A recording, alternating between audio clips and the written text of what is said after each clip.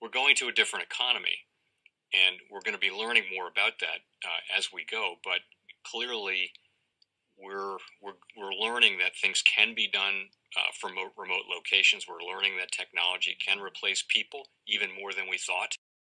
We're not going back to the same economy. We're recovering, but to a different economy, and it'll be one that is more leveraged to technology. And I worry that that is going to make it even more difficult than it was for many workers.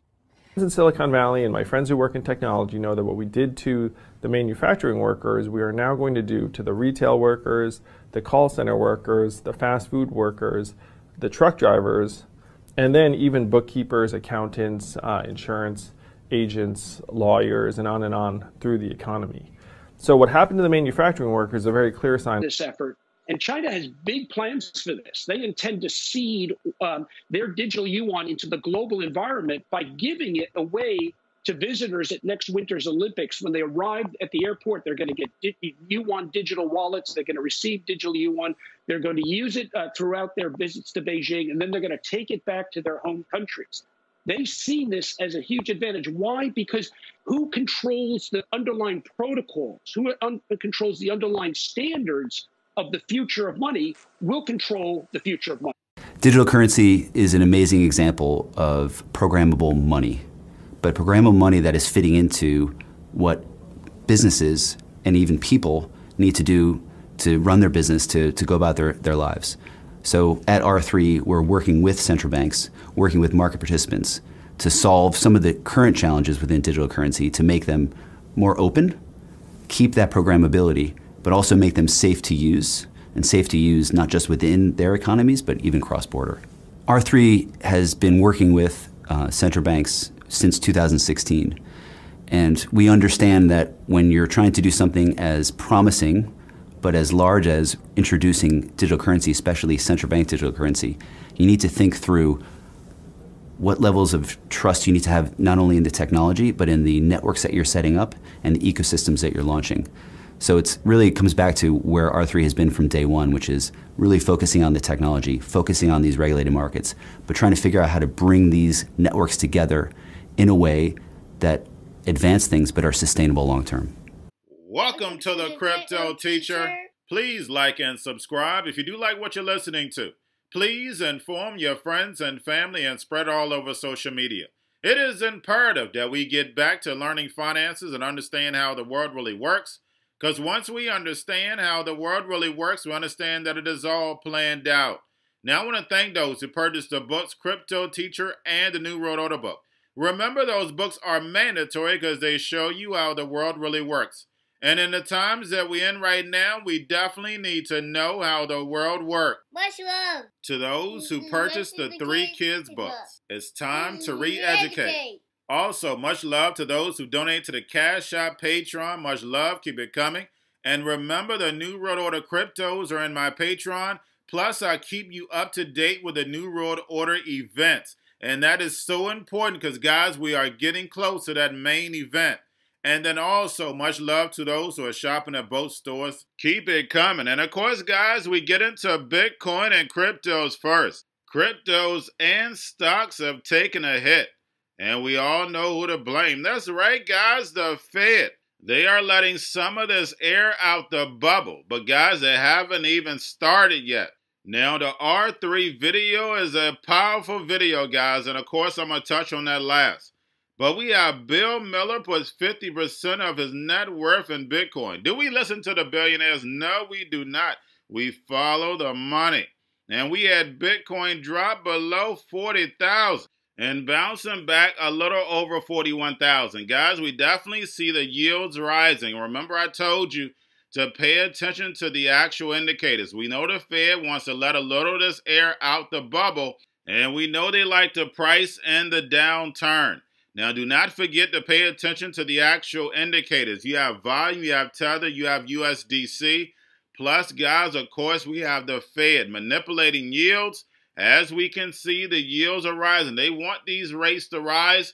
And then plus, we'll start getting interest rates later this year. So, guys, we know that's going to pull down the market. We know it for a fact. I don't care how much money they have on the sidelines. We know they're going to pull back. but we know the agenda is for the fourth industrial revolution. And none of these analysts are going to tell you that. This is part of the plan. Because if you know the plan, you'll know what to invest in. They don't want that. And guys, do not forget to pay attention to Grayscale. We know that Grayscale whale has been selling. We do not have back until the 20th. So I do see Grayscale start to buy again, but we're definitely going to watch. Going into a bear market, these indicators are so important in cryptos, and then plus on my stock channel, you know I went over indicators every single video, so therefore we can see while the market moves. We know certain cryptos are going to move no matter what off of news, and the same thing goes for stocks. Now getting over into a little crypto news, we have Central Bank of Bahrain finishes the trials of JP Morgan blockchain and token. And guys, we know they started back of May of last year. And remember the videos I put out when I first started this channel. And I also told you these were mandatory videos. The Federal Reserve 2.0 being built on blockchain and tokenized. We know the dollar is not going anywhere. It's just going to be tokenized. And that's why that R3 video is so important. Now we have German neobank N26 to launch crypto trading later this year.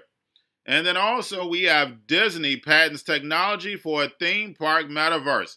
And guys, we know where the sheep are going, inside of the metaverse. And guys, we know social credit is coming. Very few people are even going to be allowed to travel. We already see the blueprint in China. Now we have Binance.us is building an office in the Solana metaverse. And guys, what are we seeing? They're building a real-life virtual world inside of the metaverse. The same way we're living today, they're putting it in the metaverse because they know that the masses are not going to be able to move, travel the same way they've been doing, but they must still keep them happy. And we know the New World Order works off problem, reaction, solution. And guys, when you look at that R3 video, what is the solution? That's right, that programmable money from the central banks. They're going to airdrop the masses, the sheet-free money. They're going to accept it. And they're going to sit inside the home and go inside that metaverse. And eventually, we know those brains are going to get downloaded. We see all these 10-year challenges, all types of challenges, so therefore, they can build up this profile data. We know Elon Musk's Neuralink. They'll be able to read the minds of the masses and then also control them. And what did David from R3 say? If you want to boost the economy, and we know eventually they're going to have to, airdrop them that free money, and they have 3 to 6 months to spend it, or poof, it's gone. No more savings, guys, and they'll be able to tell you what, where, and when, and how to buy it. And we know this food out here is not even food anymore, because we know when it comes to the New World Order, it's all planned out. But guys, all I have for you, don't forget about the books, Cryptoteacher, and the New World Order book, plus the 3 kids books. It's time to re-educate. Also, if you're new to cryptos, Coinbase, Bitrue, Binance, and not forget book links and crypto links are in the description.